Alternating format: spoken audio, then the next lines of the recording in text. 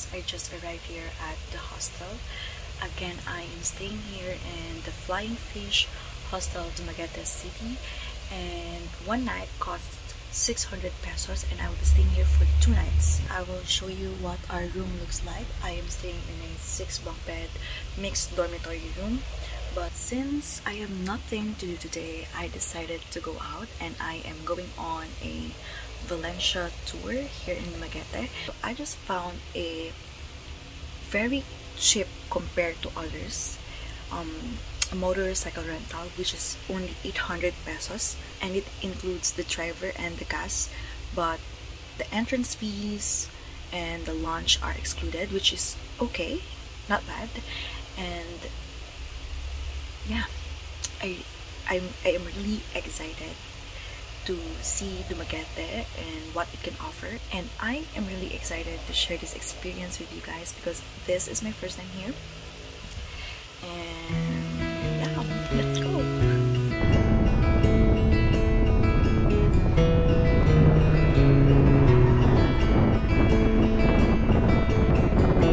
Fires glow, sparks flying through my heart, and I just wait for you.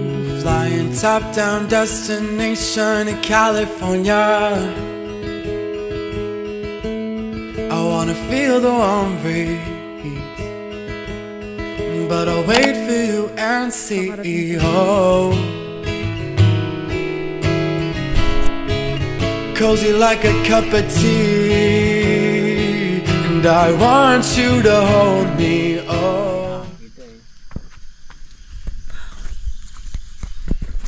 So we just arrived here in Balinsasayao Twin Lake, but this is just the partial area.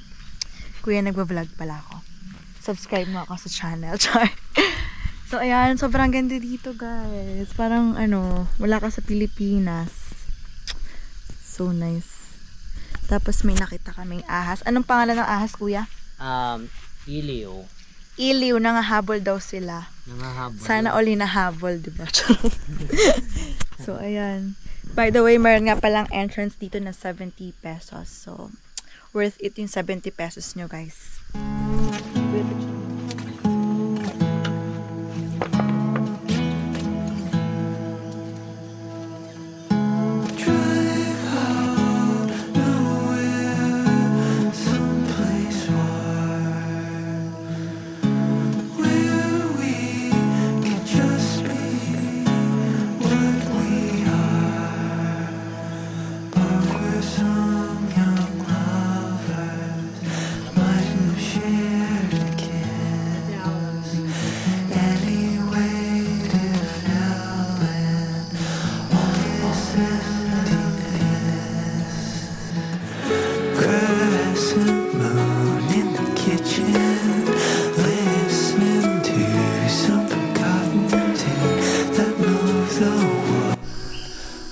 We're now here in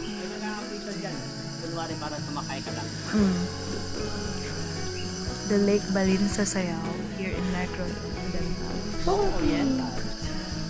Oriental, sabi ko. Occidental ba? Negros Oriental. Sorry, typographical error. Charot. So, ayan. Meron daw dong view deck na which is makikita mo yung Lake Danao and Balinsasayao Lake. But I have no time because I will go to Valencia nga and it's quite far. So, by the way guys, itong Balinsasayao tour is not included in the 800 pesos package because it's out of way and it's far. So, sinama ko lang siya kasi I really wanna see this. And look at that, so worth it. Worth it yung 1,100 na inad ko kasi diba 800 lang yung motorcycle rent. And naging 1,700 siya kasi sinama ko to. And super worth it. I love nature. I love Philippines.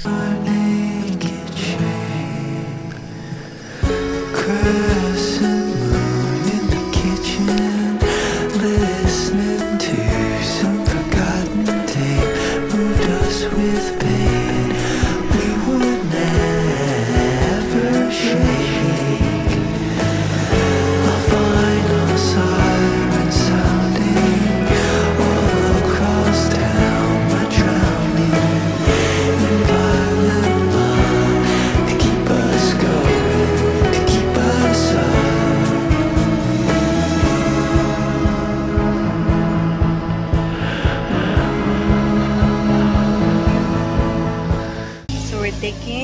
commercial break. We are having lunch here somewhere down the road, and the food here is only 30 pesos and 15 pesos for the rice. So 45 pesos for the lunch.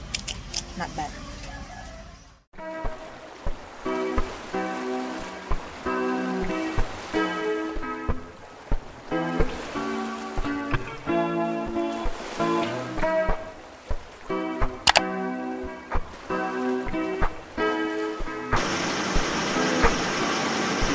Ain't nothing like a Sunday morning.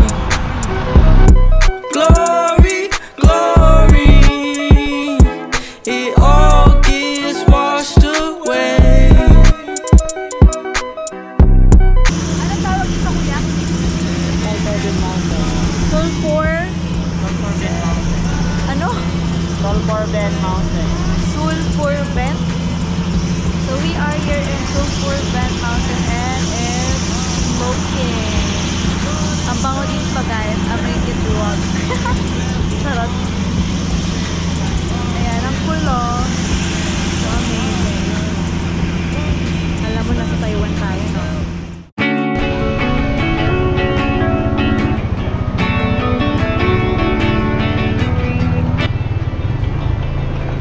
We are now on our way to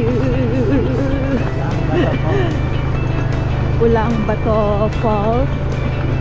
Pulang Bato kasi tinawag siyang Pulang Bato because literal na pula yung mga bato niya because of the sulfur na. Welcome to Pulang Bato Falls. It's so nice here. Sobrang developed niya compared to other falls I've been to in Bohol. Wow, amazing. So nice. And meron siyang entrance na. Ay, how much po ang entrance? 300! Hindi pa ako prepared sa 300. Oh my God. 100 pesos po ang entrance here.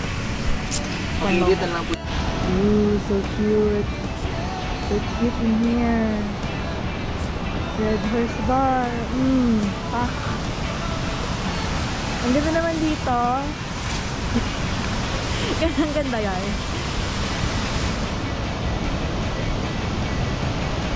Can we skip to the good part? Sorry.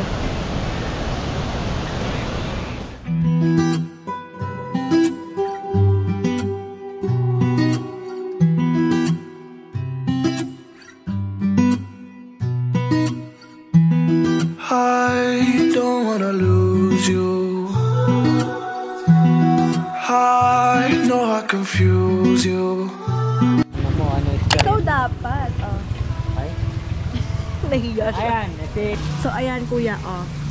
Hot spring, natural hot spring. Magsasalita lang ako, huwag mo na ako Because of i-video. the sulfur. Sabihin mo na. Huwag mo na ako i-video. Sila lang. Ako lang magsasalita. Ah, sige, sige. Sige ha? Okay. Listen mo ulit. Okay na yan. Pagka-cut ko na lang. This is the Mega Casting Pool. Ito po yung tubig nito may halong sulfur kaya ganito yung kulay, medyo may halo siyang yung namumula yung side, pero dahil po yan sa sulfur, ito po yung natural. At ang kagandaan dito po, kung gusto mo dito, pwede ka makapag-relax, parang nagmamasad ka rin. Yung sa experience dito. Maganda din dito, kaya lang, ewan ko lang kung pwede mag-overnight dito. Opo. Hi! No. Recorded only. Commentary. Bye-bye! Super nice dito sa Pulang Bato. Sarap mag-chill. Kaya lang gahol na kami sa oras. So, we are now going to... Ay, hindi na kailangan English. Kasi kuya may mga viewers ako from around the world. Wow! Anong vlog mo? Travel vlog and bahay kubo vlog. So, okay. Yay, thank you. Guys, it's really nice here in Pulang Bato Falls. The ambience is so nice. But unfortunately, we are running out of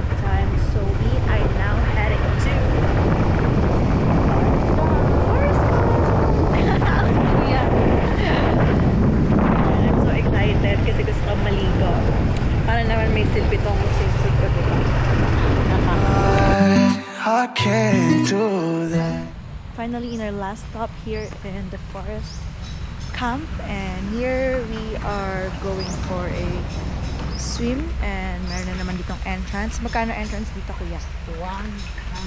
200? 180 pesos. Oh, almost 200.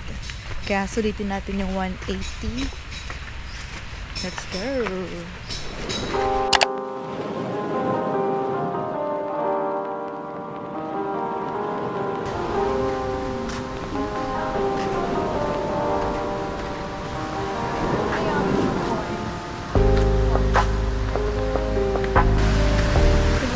Julia B.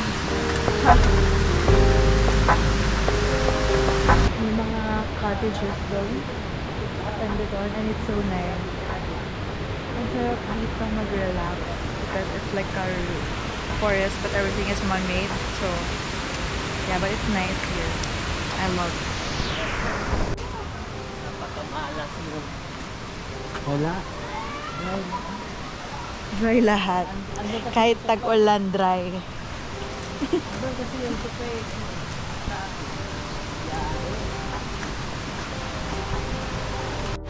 Ayan, some of the cottages na pwede mong rentahan overnight.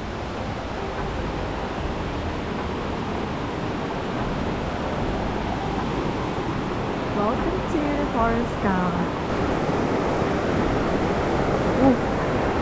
Mga alugbi. Ayan, para sa may mga lover. Pag walang lover, huwag ka na magpa-picture doon, okay? Kidding.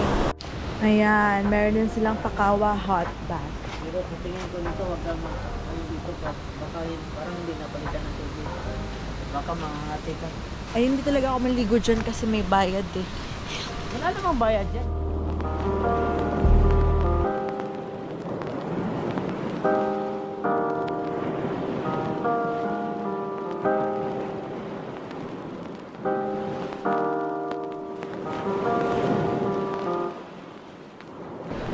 Okay, so we're now going back to the hostel, and it's super nice here kasi merong mga pwedeng accommodation, and meron silang restaurant and other activities such as wall climbing, what else, zip line, campsite, wishing well and everything. So yeah, that's the wall climbing. I will show you guys. Ewan sana kaya lang may bayad eh. Tagtipid tayo ngayon. Kailangan budget lang ang ano. So let's go. Hello everyone, I'm here in the boulevard and I am looking for a restaurant to have some dinner. So mostly nakikita ko dito are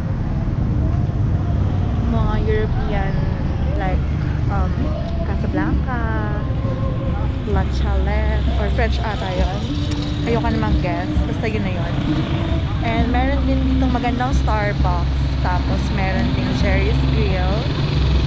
So yeah, hanap tayo. Marami ding street food sa boulevard.